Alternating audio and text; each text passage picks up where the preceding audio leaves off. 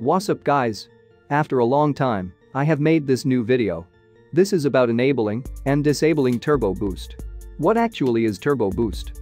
Turbo Boost is a technology that enables the processor to go above base speed. It enables the maximum processor speed without overclocking. However, it has also drawbacks. It can increase the temperature of your device if there is no proper cooling mechanism. This will indirectly lead to a performance decrease, making it a useless feature. So, when can we use it? Turbo Boost can be used in devices with the proper cooling system. Mostly, on desktops, it can be enabled. And, when to disable it? Turbo Boost can be disabled in devices facing heating problems.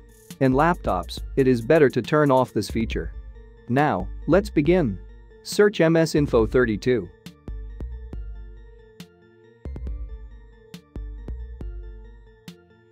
Open any browser and type your device model, and at last type BIOS key.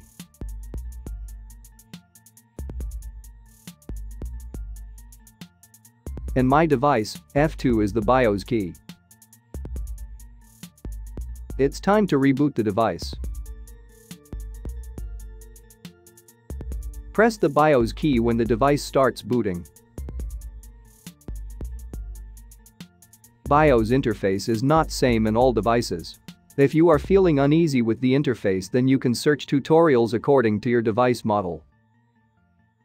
As far as I know, this setting is present in the performance. As you find, enable or disable is per requirement. Click apply and exit the BIOS. Thank you for watching this video.